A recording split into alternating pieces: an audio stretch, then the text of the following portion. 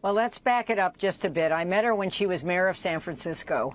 We ran for Congress at the same time and were elected at the same time. I was in the House in a very marginal seat in 1994 in my first term. It was her first term, too. I voted for that assault weapons ban and don't regret that I did it. I almost lost re-election because of that vote, but I won by 811 votes. And throughout all the years, Dianne and I have been close.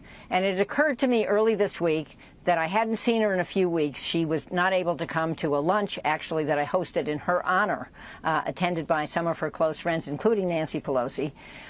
So I went over to her house at 4 o'clock yesterday, and her housekeeper, Rosalinda, took that photo. And Rosalinda's very proud that she did, and that the dog, Kirby 2, Dianne's beloved dog, is also visible in the photo. We were, I think, the last 4 people who got to hug and kiss Dianne, and certainly in my case, tell her that I loved her and that I was looking forward to working with her over the next year or two. We talked about all kinds of things that we would do together, but also things she wanted to do in the Senate. It is a gigantic loss and an icon that certainly graced my life, but everybody's life in the last half century.